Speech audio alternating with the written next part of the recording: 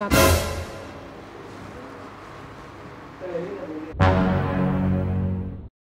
masses, huge masses. Yes. They were interacting with each other. Like, for Okay. example, Earth, Mars, and Jupiter. Imagine no other bodies are there, only Earth, Mars, and Jupiter. So they're interacting with each other through gravitation. Because of gravity. Okay. So, will there be an equilibrium? Well, I'd have to draw it out in order to see. Right? Let me try it. So, if I have three masses, can I assume they're like equal mass or? Okay. Okay. So if I assume they're like equal mass or something, the attraction to this one is going to be Zm squared over R squared. So let's just say this is an equilateral triangle.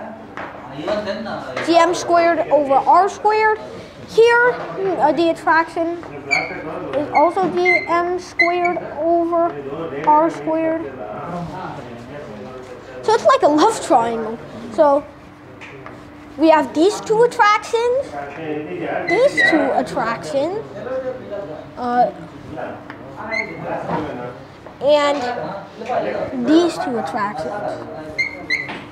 So if we're asking if all these forces sum up to 0, they have to, right? Well, no, actually,